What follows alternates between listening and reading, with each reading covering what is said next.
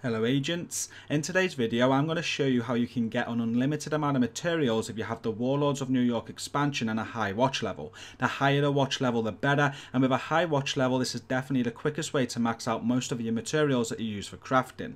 If you do enjoy this video then please be sure to hit like and share it with others to see, and then consider subscribing if you are new here and would like to watch more content from me. I am also the founder of the Best Division community on Discord, and after this video you can check it out via the link down in my video description.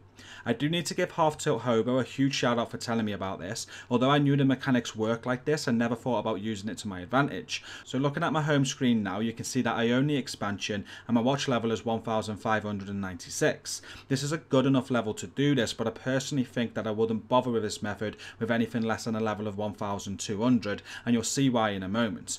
But what you're going to also want to do is have a spare character slot. I had none spare, so I just deleted this invisible hardcore character that I didn't use anymore. With a spare slot, just start a new agent and make sure that is not a hardcore one, as it won't work with that. And then what you want to do is choose the option to go to New York when it gives you the option of DC or New York. Just set up the character however you want, and your next step will be to complete the New York expansion and get the watch. Doing this solo or with somebody at the same level, it is going to take you about 5 hours or more, but if you have a friend already at level 40, they can jump in and help you. You can actually skip parts by having them fast travel straight to the safe houses in each region, and they can then fast travel to main missions as well to save you more time. You'll finish everything quicker this way, as they'll be able to blow through all the enemies, and you'll still hit the level 40 requirement before the final mission. It took me just 3 hours to get the watch with help from Dave. This is where it gets good, and as I said at the start, the higher your main character's watch level is, the better, because the watch level is transferred to this new character.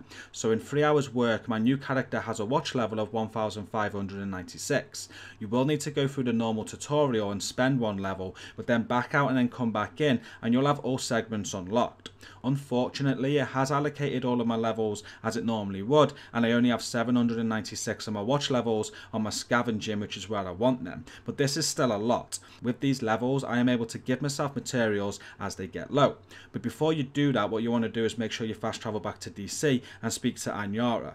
She has account shared blueprints and account shared materials that you will want to purchase. You also need to make sure that these are purchased on your main character too. Once set, you are good to go and use these materials how you like. You can craft items, recalibrate gear and weapons, and what I like to do is craft optimization blueprints. This is the best way to get the optimization resources that I want, and once out of materials I simply go to my watch and refill them back up. The only downside is that I can't get receiver components or protective fabric through watch levels, so once I am out of this I do actually have to play the game to go and get more by dismantling gear and weapons. But being a common item, you get a ton of it and can quite easily max these back out in an hour or so. But I won't need to worry about any of these on screen now until I run out of all my scavenging levels. When I need more of any of this, I simply log into this character and get them, and then when I run out of levels I simply delete the character and go again. 3 hours later I'll have all these scavenging watch levels back and be able to spend them again.